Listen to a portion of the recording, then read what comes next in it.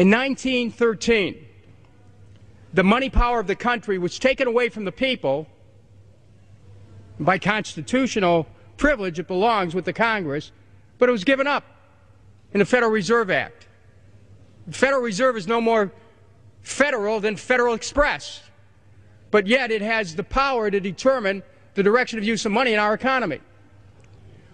If we could take that power back and put the Federal Reserve under Treasury, we start to be in a position of being able to control monetary policy on behalf of the United States people. We also have to address the issue of the fractional reserve system, which is how banks create money out of thin air. And then as they do that, they've created the conditions where we've had this kind of Ponzi scheme collapsing, banks and the hedge funds working together. So we have to halt the bank's privilege to create money by ending the fractional reserve system. Past monetized credit would be converted into U.S. government money, and banks would act as intermediaries, accepting deposits and loaning them out to borrowers. Fine.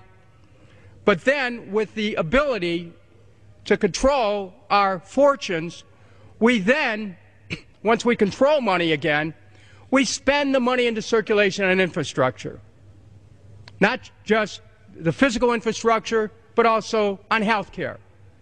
We not only can address housing needs, rebuilding America's infrastructure, but we can also get people the health care they need in this country. We can enable children to stay in school or to go back to school. We really have the opportunity to take control of our own destiny again.